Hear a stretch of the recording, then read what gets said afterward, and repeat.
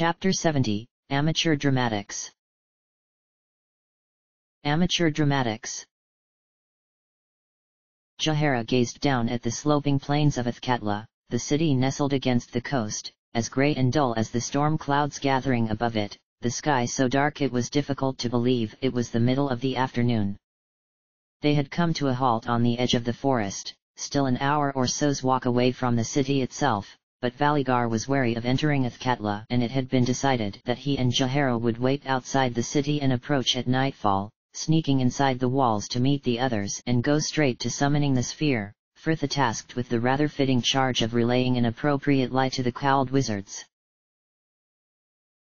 Right, Valigar, the girl began, clapping her hands together enthusiastically. You're still on the run, so you're staying here, and, Jahara, you've been killed by Valigar, so you can stay here to keep him company. Though I would have though it impossible, she is actually getting odder, muttered the ranger at her shoulder, Jahara sending him what she hoped was a disapproving glare as she considered the same herself. The rest of you, continued Firtha turning back to the others, seemingly oblivious, the cowled wizards likely have eyes everywhere, so we will need to project this feeling of failure and loss as soon as we enter the city walls, and on that note, is everyone ready with their sad thought? I'm happy to help you if you can't think of one by yourself. Around her, the group seemed to pause as one, sharing a moment of reflection, and it was as though the dark clouds above them had suddenly deepened. A gnome glanced to Firtha and turned abruptly away, Ari dipping her face to play with the fraying silk embroidery at her cuff, while Minsk muttered something to Boo, Cern turning a bleak look on the city they were about to enter. Right, said Firtha, with much less of her previous buoyancy as she turned back to Jahara with a tired smile, we will see you both later then. The rain broke within moments of them parting. Just light at first, it was soon a downpour, the clouds opening to unleash the torrent they had been threatening all day, and they spent that last hour's walk tramping across the muddy plains, the weather at least helping them project the required air of misery as they trudged, hunched under their cloaks, through the gates. The two watchmen stationed there had waved them through with barely a glance, no desire to leave the shelter of the narrow guardhoot, Firtha bringing their small group to a halt at the corner of the first street. A gnome swept the wet hair from his forehead with a cold hand, the street about them empty and hazy with the rain. The water was pelting against the cobbles to send up clouds of spray, the ground beneath their feet already more puddles than pavestone, and a gnome did not like to contemplate what state the slums would be in. Gods, I don't envy those two, camping out in this, Firtha muttered to no one in particular as she gazed up at the sky, dropping her attention back to those about her. Right, I'll see you lot later. You are not returning to the inn first? Asked Cern, the mule already tugging impatiently at the halter in his hand. No, I had better go and speak with Tolgerias straight away, let him know what's what, as it were. Should you go alone? Asked Ari, but Firtha waved her offer of an escort away before she had even ventured it. It will be fine. No one would dare attack me here, and it is better I go on my own. I'll need to present things in the right way. She finished tactfully. Or lying through her teeth that it was also known, considered a gnome as he watched her marched off, lost to the rain-veiled street after only a few yards. The coronet was crowded, the air humid as the many people within attempted to dry themselves around the four large fireplaces. The group had secured a berth in a local stable for their mule, going to see Bernard about their own accommodations and taking the time to wash and change into something dry before the three men returned to the tavern once again, Ari staying in her room to catch up on some sleep. They managed to get one of their usual tables next to the rain-patterned glass of the windows, the maid finally arriving with a pitcher of warmed mead which was more than worth the wait.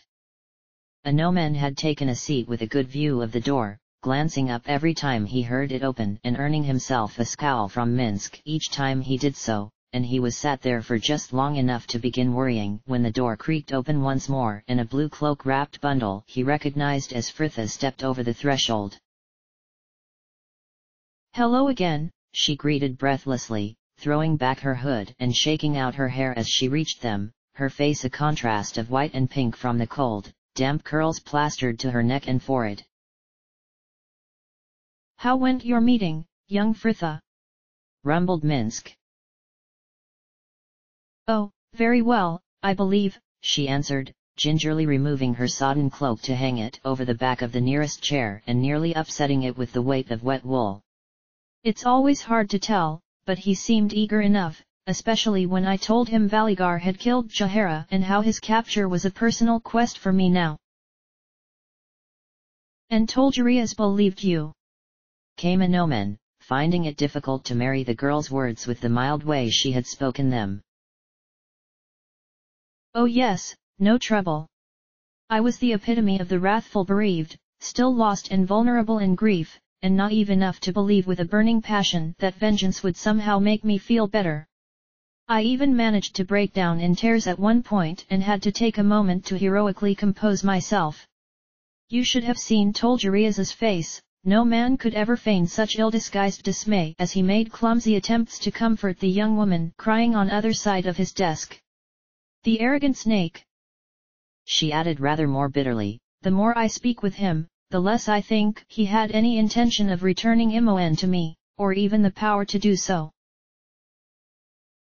Minsk frowned and nodded in stern agreement. "Well, then Boo says, all the better we agreed to help good Valigar. You should sit, young Fritha, and take ale with us."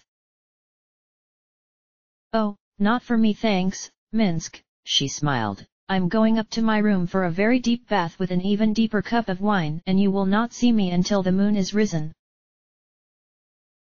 Across the tavern, the door banged open again and Anomen's heart groaned as the short figure threw back his rain-soaked hood and he recognized Mek. "Lady Patron."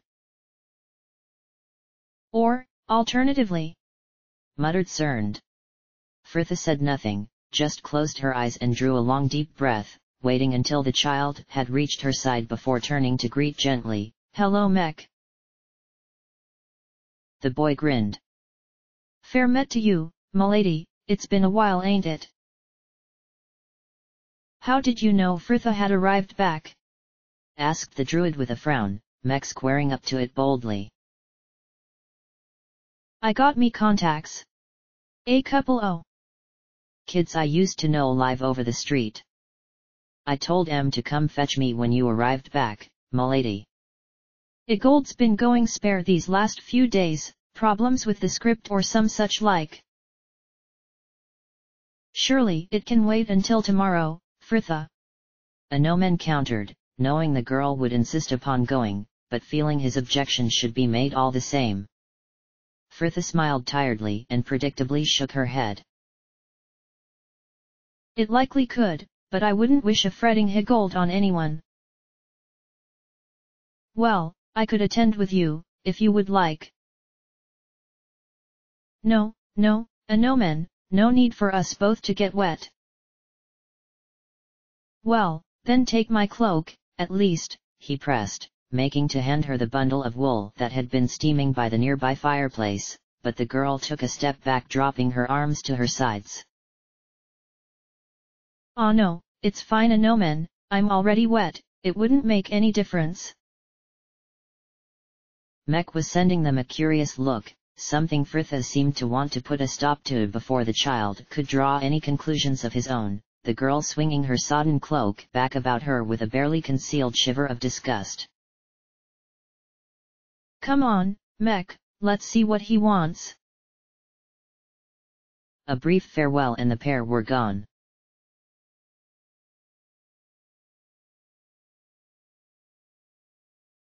"Right," Fritha snapped, the rehearsal which had been taking place on the stage before her suddenly frozen.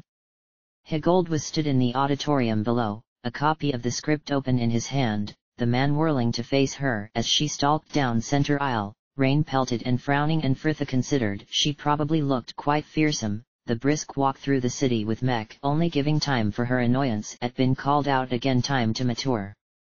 "I have only just set foot back in Athkatla, but it seems I cannot have even one day within the city walls without some crisis requiring my presence here," so what is it now?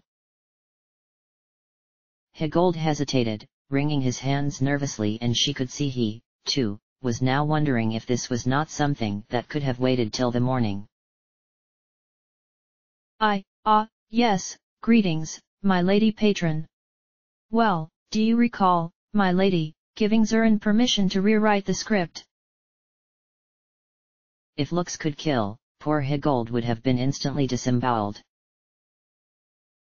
Yes, of course, you do, he continued hastily. Well, there have been complaints. It is probably best if I bring forth those concerned. He called them forward, Ilthea already on the stage, Jenna, and the sullen figure of Zurin marching in from the wings, the latter clearly not about to let these derisions on his artistry pass uncontested. Lady patron, Zurin nodded respectfully before launching into his tirade at the director. You cannot deny the play is better, Higold. No one does, cried Jenna, before the man had even a chance to reply. But it changes every day. The rest of the lines no longer fit with the tone of the piece, added Ilthea critically. Zurin sent her a quelling glare. I have already said I would look over those as well, if you wish. I can't relearn all my lines, cried Davith, looking stricken. You would be no worse off, you don't know them now, said Ilthea scathingly. The lad flushed scarlet, though Higold ignored their bickering, his attention still on Zurin. We haven't time for you to go fiddling about with the other lines, man. By Millel, our opening night is just under a fortnight away. You see our problem, my lady. Higold continued more calmly as he turned back to Fritha. Without a set script to work from, rehearsals are a complete shambles. Fritha sighed, sending a stern look to the man on the stage above her. What happened to me not regretting this, Zurin? And, Higold, why onto real do you need me here? You are the director, well, direct. Just make a final decision on the script and stick to it. Higold pursed his lips slightly, glancing up to the heavens with sniff as he answered tartly, Well, my lady, I would have, but since you were the one to allow Zurin to change the script in the first place. Give me that. Fritha snapped, snatching the manuscript from his hand. Mek stood behind her and shaking with silent laughter at the scolding his boss was getting. I will rewrite this tonight myself, and that will be the draft that is used. And that will be it. She continued, striking the papers against her hand with every point as she glared about at them all. There will be no invasions of fanatics, Termian, or otherwise, no evil spirits waltzing about the place, no musicians buggering off with all copies of the score. No upstaging, no improvising, no more. The next time I see Mek it will be to invite me to view the final dress rehearsal. Good night. And with that, she turned and swept out, Higold's affronted tones drifting after her. Well, I don't think there was any need for those histrionics.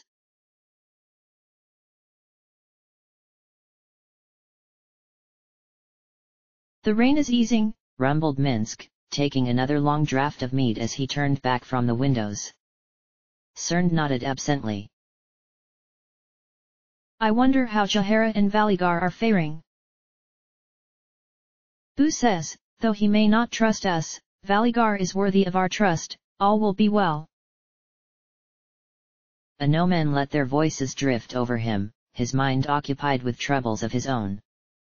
He should not have let Fritha go to the theatre alone, for though she left with Mek, he knew she would not make the boy escort her back.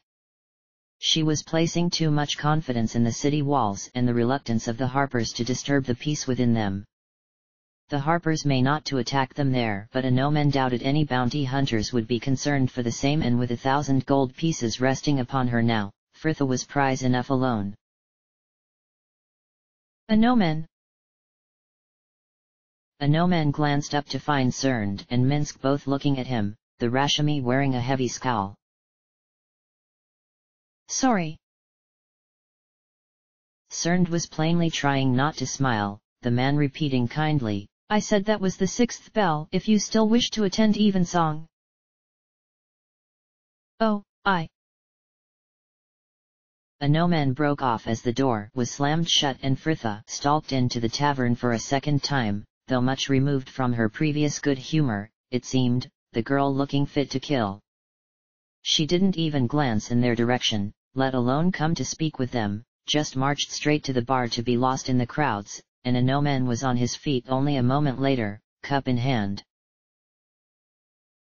If you would excuse me. Fritha, is everything all right? He asked as he found her. The girl already sat at the bar, a sheaf of papers in her hand, eyes flicking back and forth as she read over them, making notes here and there with a worn stub of pencil, though she glanced up as she saw him. Yes, fine, she answered shortly, frowning as she went back to her reading. Well, are you coming to join us at the table? No, I'll head upstairs once my drinks arrived. I'm waiting for another batch of spiced wine to be heated. A no-man worked to suppress a smile as he continued casually, Spiced wine? How fitting, sweet with just the right amount of bite. Fritha snorted, his poetical angle nothing if not wholly unexpected, it seemed, the girl making a cursory glance to his cup. Oh, very nice. And what are you drinking? Mead? Excellent. Far too syrupy and liable to make me vomit. But a no-man just laughed. There was a time when I would have been offended by such, but I cannot be angry with you. You seem to manage quite well as a rule, Fritha muttered sullenly, turning back to the papers in her hand. May I ask what you are doing? A no-man continued, abandoning his attempts to bring her from this ill humor as an impossibility as she tugged, scratching 2 sharp lines through something and scribbling furiously underneath. Rewriting the script for that idiotic play, she answered dully, no pause to her scrawl. Zoran kept reworking it, the cast complained, so now I am writing the final version. She sighed, frowning slightly before striking out yet another line with venom. What nonsense, I can't believe I let Higold choose this rubbish. A no-man frowned as well, her rancor unusual enough to be disturbing. You liked it well enough before, Fritha. I never had to write lines for it before. Tragic tale of love and sacrifice, my eye. The only tragedy is how painfully thick the 2 leads are. Karenina insists she loves Veldin, even though he is old and practically immortal, and they both know that to accept their love is to doom Karenina to a life in his mage tower, separated from her people while she withers away and dies as us poor mortals have a want to do. So what does Veldin do? He returns her affections, lives with her until the spring and then turns her to stone of all things, so as to protect her from the cruel ravages of the world. A no-man drew back slightly, wondering if there was not something more to her sudden disdain for the play. Well, perhaps, though I believe others see it a different way. Veldin sacrifices his one chance of love to save Karenina from the misery of loving him. Fritha snorted. Oh, yes, very noble of him. And the end result is that she is as good as dead and he has the rest of eternity to mope about crying over her statue, the idiot. And what should he have done then? The girl shrugged as though it was obvious. Just waited until the spring and sent her packing, of course, back to her village. She may not have wanted to leave him. So? He should have just made her. A no-man could feel his temper rising. Even though it was her decision? And what of her desires in the matter? Why should Veldin make the choice for them both? Fritha returned his glare, her eyes narrowed. Well, perhaps she would have seen the wisdom of it when she was back in her comfortable old farmhouse, surrounded by merry grandchildren and contemplating a long life well lived. Well, it is your production, my lady, why do you not just rewrite it then? ARandomAudiobookAppeared snapped, all attempts at self-control forgotten now. Perhaps I will. She bit back defiantly, and everyone will leave the theater with a smile on their faces rather than crying into their wine over this drivel. Right, there you are, miss, came Bernard behind them, the man setting a steaming flagon of dark red liquid on the counter. Oh, my thanks, Frithia muttered, seeming rather flustered as she turned to pay him, and ARandomAudiobookAppeared watched as she gathered up her papers, finally glancing back to him as she stepped from the stool.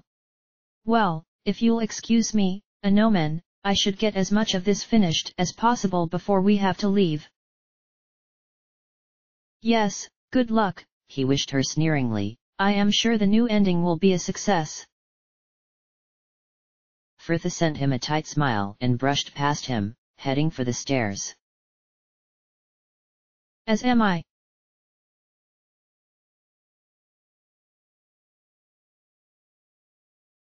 Ari waited, listening to the sound of his footsteps fade along the corridor and the distant slam of a door before she turned, raising her skirts as she tripped lightly back up the staircase she had been halted upon. After so many days out in the elements, she had started to feel the beginnings of a cold developing and had made a draft and put herself to bed as soon as they had returned to the city, hoping to forestall the ailment. And sure enough, after a wash and a few hours' sleep, Ari had awoken feeling much refreshed and ready to join the others downstairs for something to eat, though she had not even reached the tavern in the end, ARandomAudiobookAppeared coming up the stairs as she was descending them.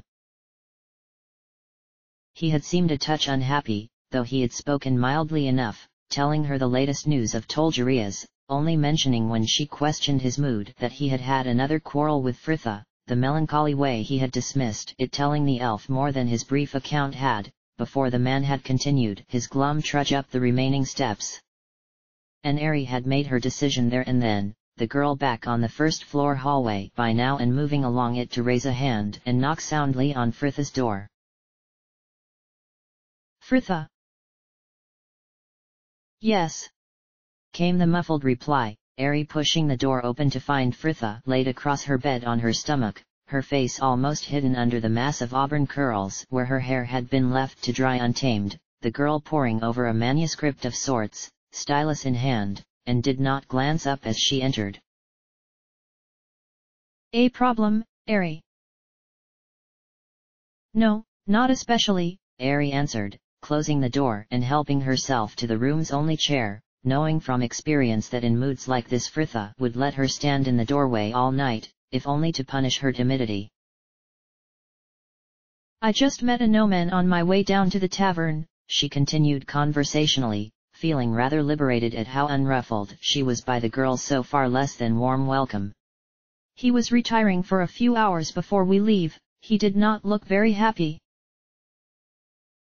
Oh, really? Frithia muttered absently, still scribbling away.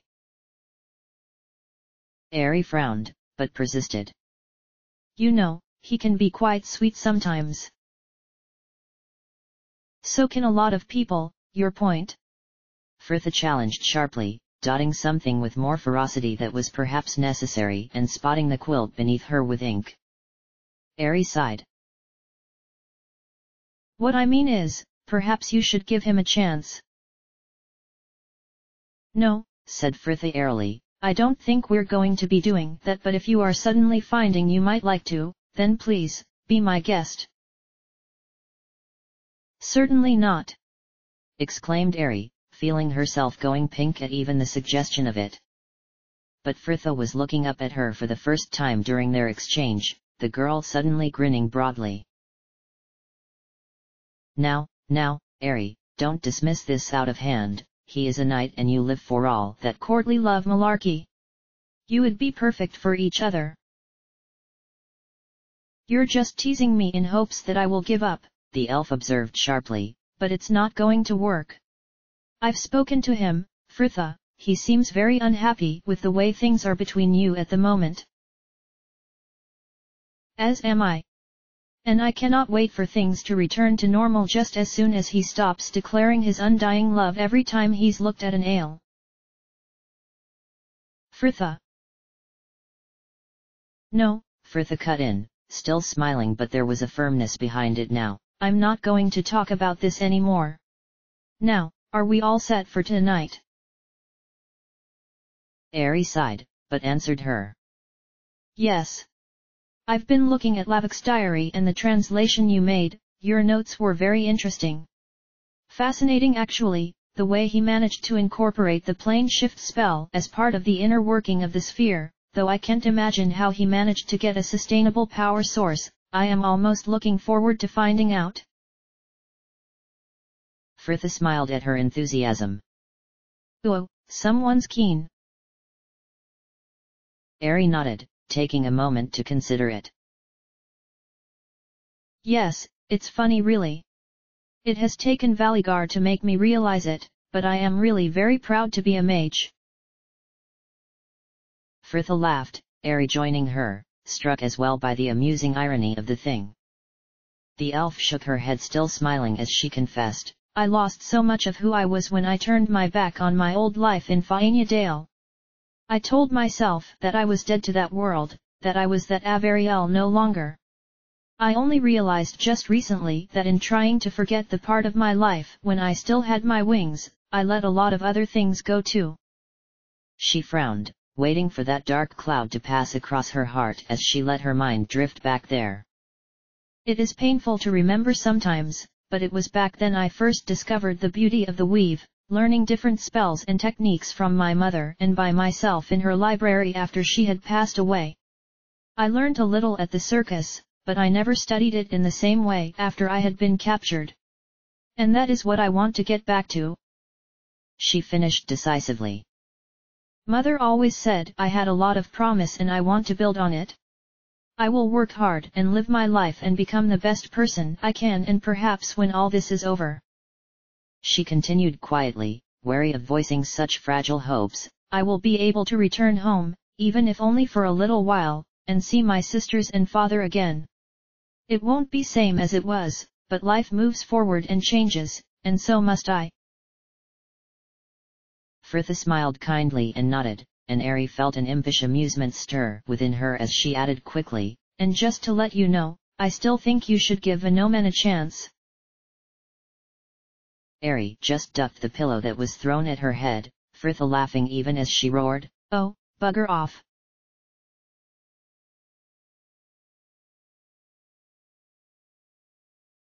Valigar was knelt and hunched by the tent flap, his broad back shielding the narrow triangle of the outside world from her view, Jahara raising herself slightly on her elbow where she was half reclined behind him.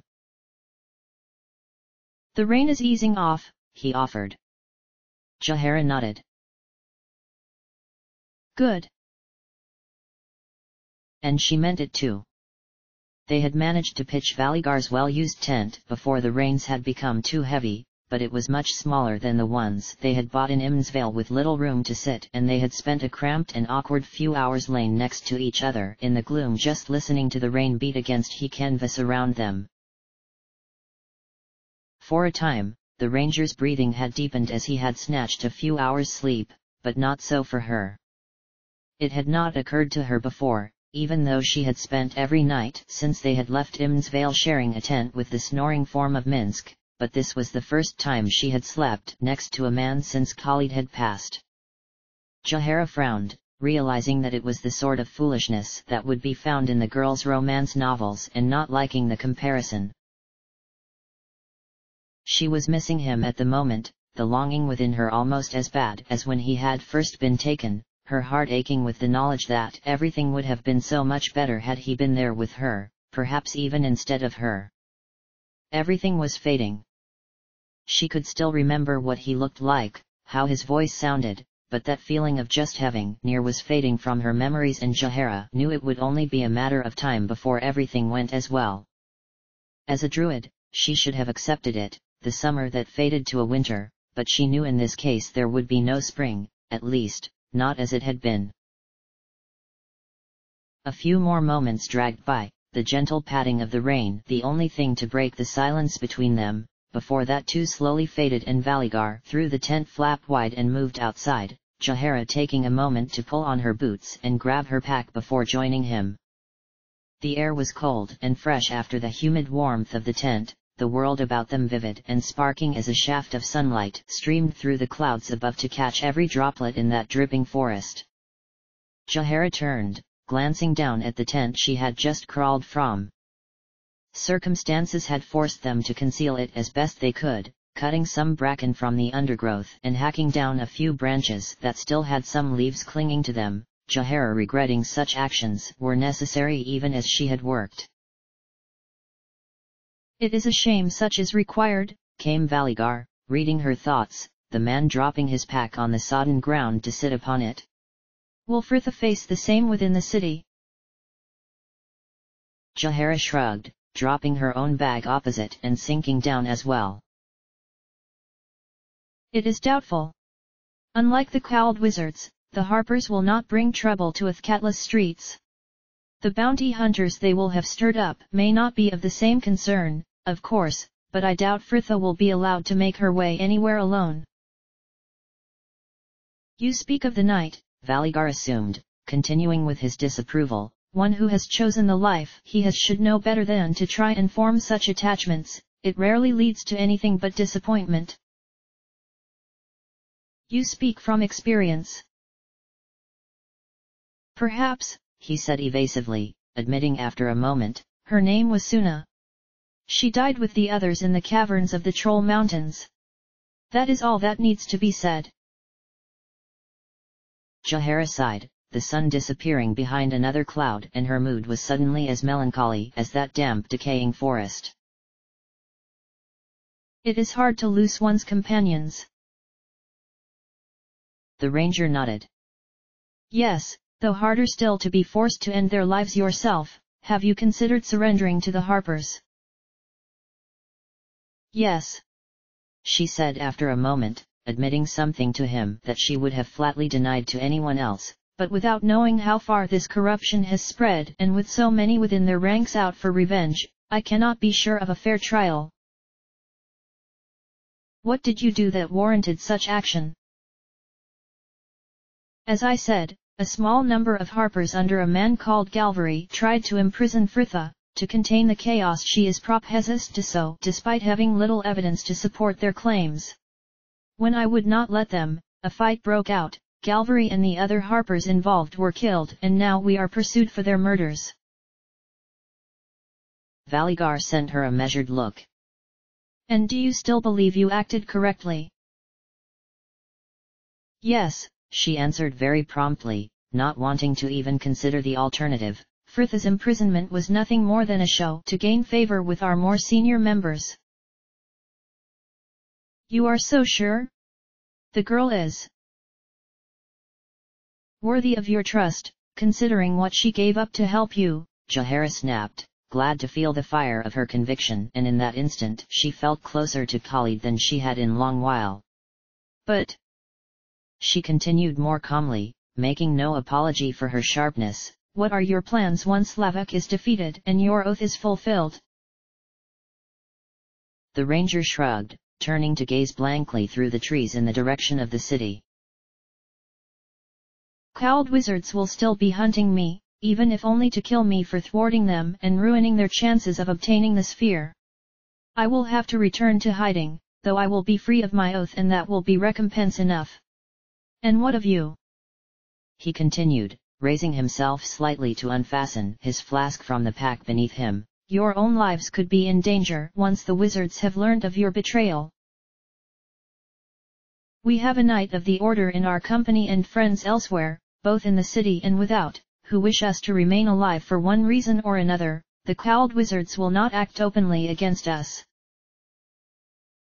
Valigar took a long draught of water, holding her gaze as he swallowed to ask pointedly, and what of the Harpers? Jahara felt her lips curl slightly in a dry smile. Once back in the city I will work on getting word of our innocence to those I know will hear me. Any who knew me in the Harpers, truly knew me, will listen and believe. Valigar passed the flask to her, with a wry smile of his own. Then let us drink to our impending freedom.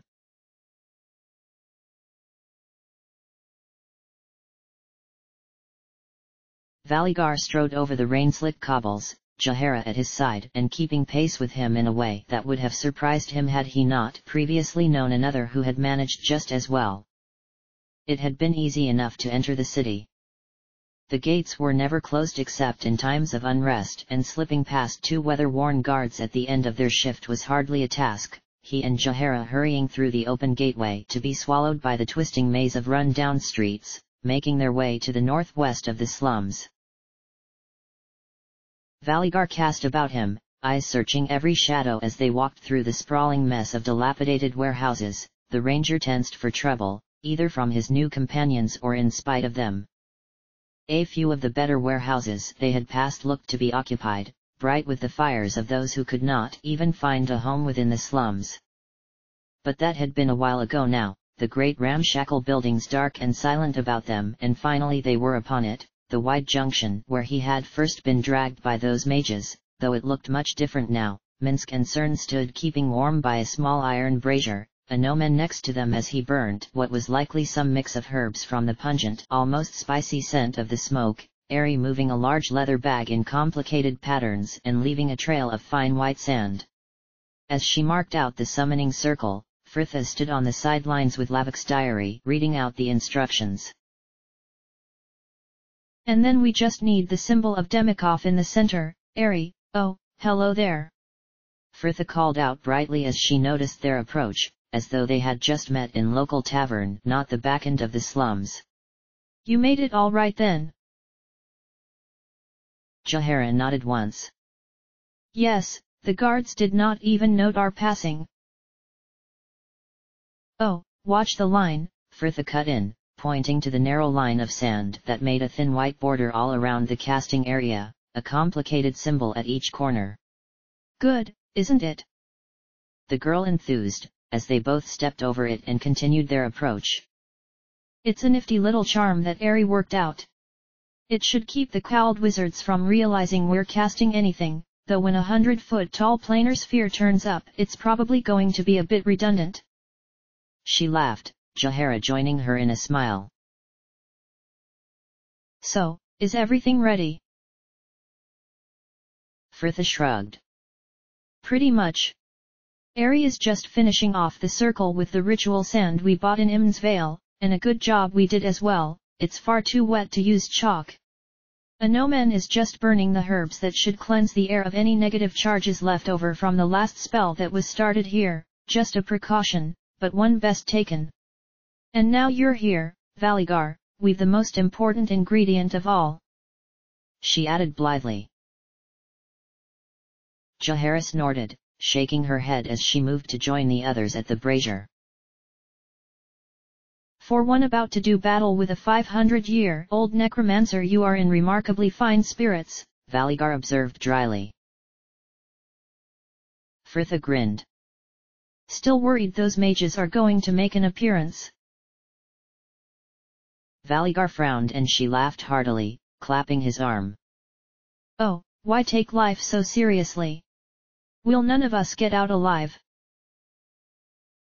Well, that is me finished, came Ari, delicately picking her way back out the circle, the light breeze that was blowing doing nothing to disturb the sand she had just traced out. Fritha smiled and nodded, Ari dusting off her hands as Fritha passed her the diary. Good, good. Now the passage for the summoning is just here. I've written it out phonetically beneath for you. Are you sure you don't want to try the ritual first, Fritha? Start your education, as it were. The elf teased. It all seems simple enough, I mean, it can only not work. Fritha held up her hands before herself. No, I think I had best let the experts handle it. Ari laughed, taking the book over to the light of the brazier where she could better read it, and Fritha watched her a moment, her face given a golden hue as she stooped over the yellow flames. Ari had made her offer when they had spoken earlier, When Fritha had finally wrestled her off the subject of a gnomon, that was, the elf offering to help her draw out and better understand the latent magic within her, just as Dinah Hare once had, though the witch Laren had never had the chance in the end. Fritha was not really sure where she was going to find the time with trying to find work for them and Higold having a crisis over at the theatre every other day. But it had been kind of airy to offer and it would be useful to learn about her ever-growing power. More than that, Airy seemed to need the company at the moment, the girl trying so hard to face up to her past whilst walking towards her future. And, as Fritha considered how much she had been talking to herself recently, perhaps it would not hurt for her to have a little more company either. It seemed her lessons were not something that all of them considered a benefit though, Valigar turning that familiar frown upon her to ask, "You are apprenticing to Airy?" "Oh, no, Fritha refuted genially, but there is a magic in me, probably something to do with the ball blood sloshing around my veins, and Airy has very kindly offered to help me learn more of it." Valigar looked astounded. "There is a magic within you with likely roots to a divine evil, and you would encourage this power." Oh gods, look at his eyes. Only a century ago he would have been head of the bonfire building committee, suffer not the witch to live. "Is something amusing?" he asked sharply as she felt her face twist with a smirk, the girl quickly shaking her head. "No, nothing. And I know it sounds bad, Valigar, but this power grows without any encouragement from me, so I thought it would be wise to find out, at least make sure I have full control of it." "Goodness, don't look so afraid." She laughed gently, trying to put him at ease. "My latest discovery was hardly earth-shattering, see?" She quickly sectioned out a long curl of hair to show him, pressing a finger either side of the lock at the roots and pulling down the length, taking the curl from it as she went to leave it as straight and sleek as Nalia's had been.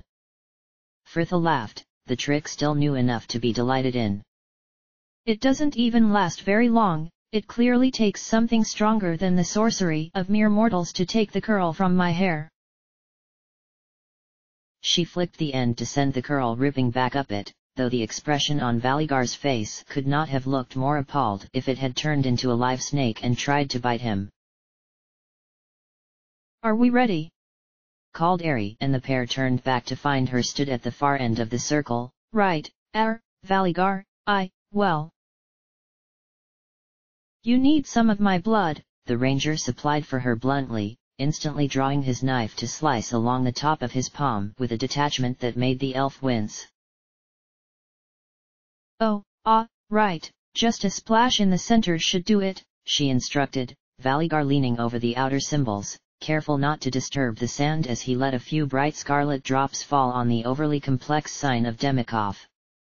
Airy nodded once, drawing a deep breath, one hand aloft, the other holding the diary as she began to intone the spell. "Ul party sempris enathan, lavak pertis yentis imera." Airy's chant went on long enough for the silence to seem strange once she had finished. There was a definite tingle to the air now, Fritha's hair protesting with bright spits of static as she moved to pin it back. Everyone was looking up, searching the cloudy skies for some sign that would signal their retreat to a safe distance, Fritha waiting for her eye to catch on something akin to a shooting star, but not even the moon had appeared to break that heavy field of grey. Across the circle, Airy was frowning, reading over the diary, again checking for some error on her part, and Fritha sighed, letting her attention drift, the light from the brazier throwing odd shadows against the warehouse walls, faint lines reflecting in the still flickering flames, crossing this way and that in rectangles of differing sizes, all connecting together. Fritha blinked, quickly turning to look about her, the faint outline of a cluster of pipes running along the air at their side, room after room with walls of riveted panels stretching off in all directions, the ghosts of hatchways and ladders and machinery all hanging in the air, the dark backdrop of warehouses and sky still visible through them all as the vessel slowly materialized about them. Fritha glanced down, the specter of a girder passing neatly through her abdomen, and she felt her panic swell as it dawned on her. Oh, gods! Run! Just an instant to check the others had heeded her, and Fritha turned to tear back along the street, ears filled with the sudden roar of her blood, her pulse thundering with the heavy footfalls of those just behind her. She reached their line of safe distance first, the junction of the next set of warehouses, the girl whirling back, and there it was, whole before them, a great smooth sphere of dull bronze plates. By helm! Breathed a Noman behind her, his awe mirroring her own. It was huge, twice the height of any of the surrounding warehouses, the summoning circle now obscured beneath it, and Fritha realized why the mages had originally placed the summoning point there. The sphere had cut clear away the warehouse they had just been next to, the walls where it had materialized just gone, vaporized, just leaving the rest of the dilapidated old storehouse as whole as it had ever been, as though the sphere had always been there and the warehouse had been constructed around it. And just above the roof, halfway up the smooth globe, Fritha could see it, a pale yellow light streaming from an open hatchway. Did you know it would just appear like that? Asked Cernde, a little breathless himself. Of course not, and at no point in that diary did it mention anything about it either, answered Fritha crossly, feeling as though the book had somehow betrayed her. Oh, no, no, no. Who says this is very bad? What is it, Minsk? Came Jahara, turning a frown upon the ranger. But Fritha had suddenly noticed it too as she cast about them. Ari and Valigar were gone. End of chapter.